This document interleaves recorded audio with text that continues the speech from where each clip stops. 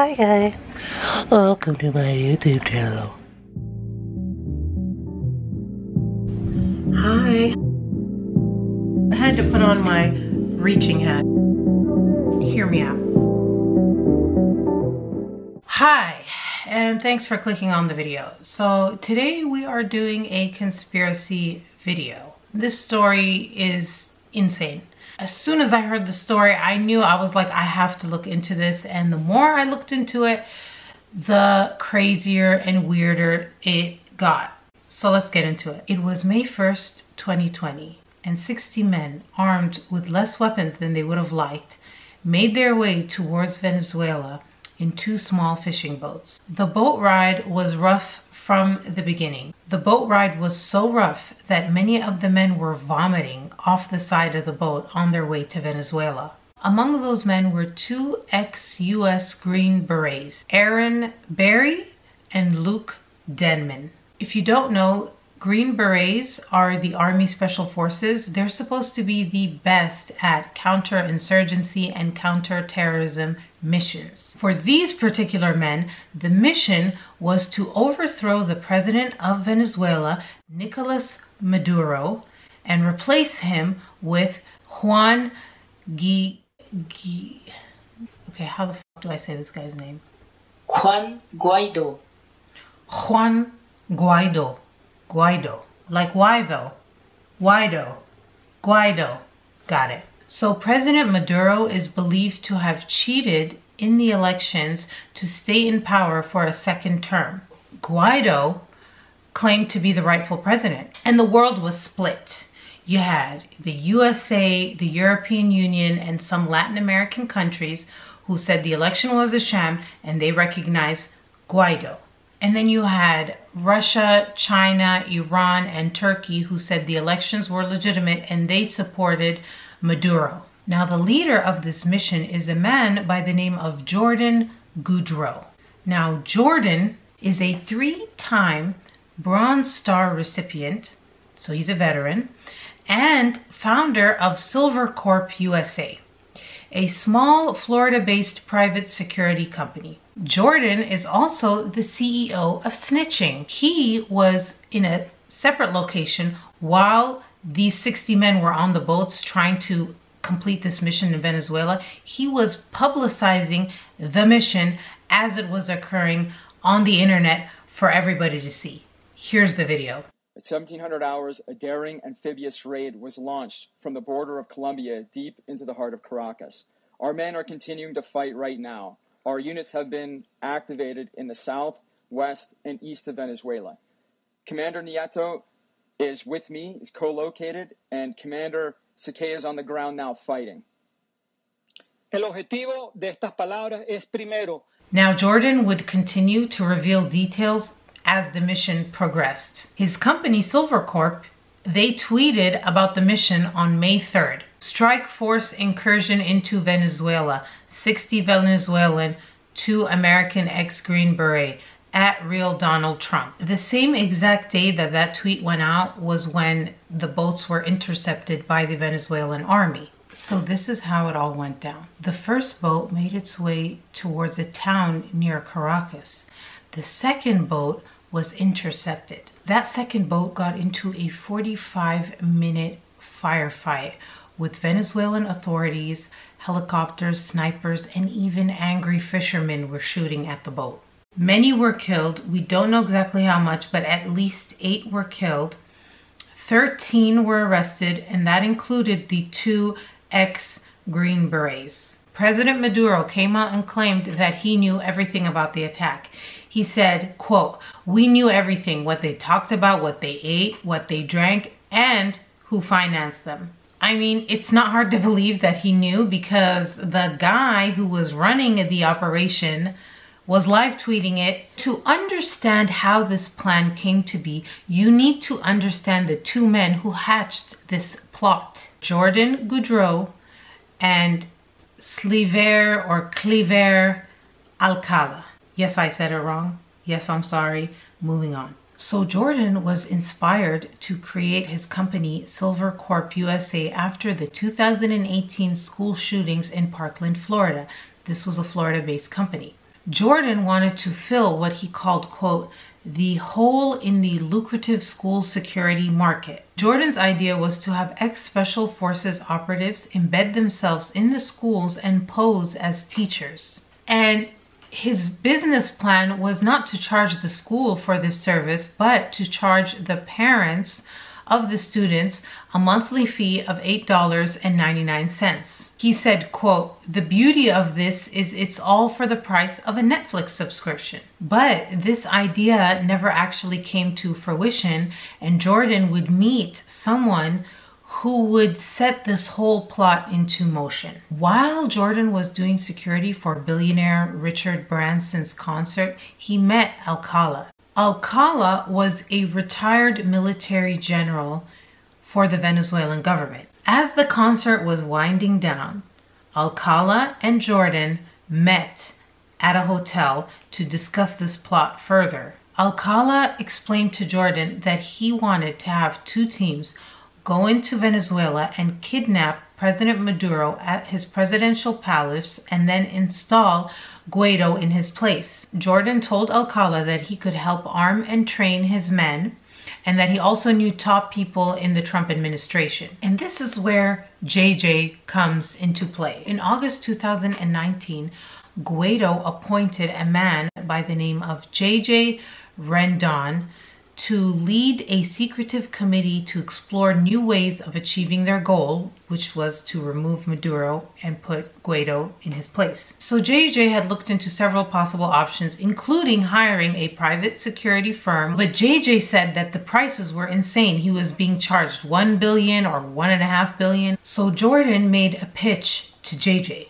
So Jordan's selling point was the price. Instead of $1 billion, he was charging a very reasonable fee of $212 million plus a $1.5 million retainer. Then Silvercorp and Guaido's committee signed a contract. Section 4A of the attachment reads, an operation to capture / detain / remove Nicolas Maduro, and whose signature is right there in black and white, but Juan Guaido. Now, despite his signature being on the document, Guaido denies any involvement in the planning of this coup. Okay, now JJ says that after this contract was signed, Jordan started behaving erratically. JJ says that Jordan couldn't produce any proof that he had the connections, the means to get the people, or the weapons, and that nothing had really come from his promises. Yet, JJ says Jordan consistently demanded for that $1.5 million retainer fee. JJ revealed text messages from Jordan which say, quote, I will get the 1.5 the legal way. What a shame. We gave this to you on a silver platter and you fucked the whole thing up. A month later, Jordan and JJ met and they had a big fight. According to JJ, after that argument, he thought that the deal was completely off and done and dead. But Jordan didn't think that. Some people also say that Jordan went ahead with this attack because he desperately wanted the money. He wasn't able to get it from them. And instead of getting it from Guaido and his people, he was thinking that he could get the bounty, because at that time, there was a $15 million bounty set for the capture of Maduro by the US government. And this is when it becomes like a really bad movie. The Venezuelan government arrested 2 more men who were involved in this plot. And when they arrested them, they found a cache of weapons. Among those weapons was a rifle, but it wasn't any normal rifle. It was an airsoft rifle, which people were able to determine from the logo. People looked into it and discovered that that was the logo of an airsoft rifle company. Now, if you don't know, airsoft is like a replica gun. It's a BB gun. They tried to overthrow a government with BB guns. It's not funny. It's not funny. It's not funny. Now, adding to the speculation of US government involvement was Secretary of State Mike Pompeo's statement. He said that there wasn't any direct role in the operation. This led some people to say, oh, why did he specify direct role? Does that mean that the US had an indirect role. Now, other people think that this is what's known as a false flag. A false flag is a covert operation designed to deceive, creating the appearance of a particular party, group, or nation being responsible for some activity while disguising the actual source of responsibility. So, you know what time it is. It's conspiracy theory time. The most popular theory that I found when I was looking into it was that this was a CIA plot that went horribly, horribly awry. Let's explore this theory a little bit. First of all, the notion that the US government would be involved in a clandestine operation to overthrow a government in Latin America is not as far-fetched as you would think. There's actually a lot of instances where this has happened before. I actually learned about what I'm about to tell you when I was in college. I double majored in political science and history. Totally useless degree, by the way. That's why I'm sitting here making YouTube videos, but that's beside the point. Now, this happens so many times. I'm not gonna bore you with every single one, but I'll just give you the most notable instances of US intervention in Latin America. In 1961, the famous Bay of Pigs, which was a failed invasion to overthrow the Cuban leader Fidel Castro. Reagan administration, which backed the Contra forces against Nicaragua's government. In January 2009, then National Security Advisor John Bolton, he, in a press conference, invited Venezuelan President Nicolas Maduro to, quote, occupy a nice beach somewhere far away from Venezuela. There's even a photo of John Bolton at that conference with a notepad, and they zoomed in to the notepad and it read 5,000 troops to Colombia. So all the way back then, they were planning some sort of military intervention in Venezuela. Colombia would be an allied area where they could set up a base to attack. Maduro remained defiant, so in March 26, the Trump administration indicted Maduro on narco-trafficking charges. In response, Maduro called Trump a, quote, racist cowboy. Sorry for laughing. You can't make this shit up. I don't know if you guys remember this. You know, like when the Trump administration was doing all these coronavirus daily briefings, do you remember that one briefing where they started out by talking about how they're doing a war on drugs? Then he had members of the military and the Navy, and they talked about how they were going to deploy certain aircrafts and ships and people to fight the war on drugs. Do you remember that? Well, shortly after that is when this plot happened. Then people like to bring up the fact that there is a connection between Silvercorp and Donald Trump. There's photographic evidence of Jordan doing security through his company Silvercorp for Trump at a rally in Charlotte, North Carolina in October 2018. As of me filming this video right now, it is 9:45 p.m. Wednesday, May 13th. The latest news is Luke and Aaron, the two ex-Green Berets, are charged with terrorism, conspiracy, and illicit trafficking of weapons of war and criminal association.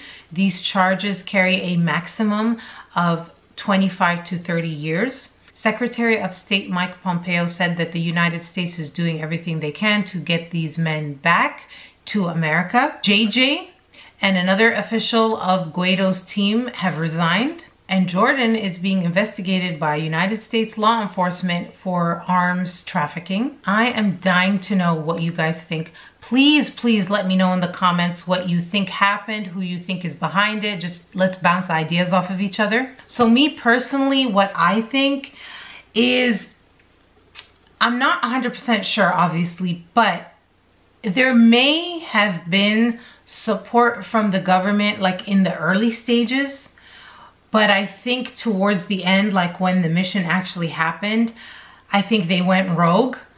And the reason why I think that is just the materials and the amount of people. To me, if the United States government was going to do a coup of another government, I don't think they would send 60 men in those rickety ass boats with BB guns.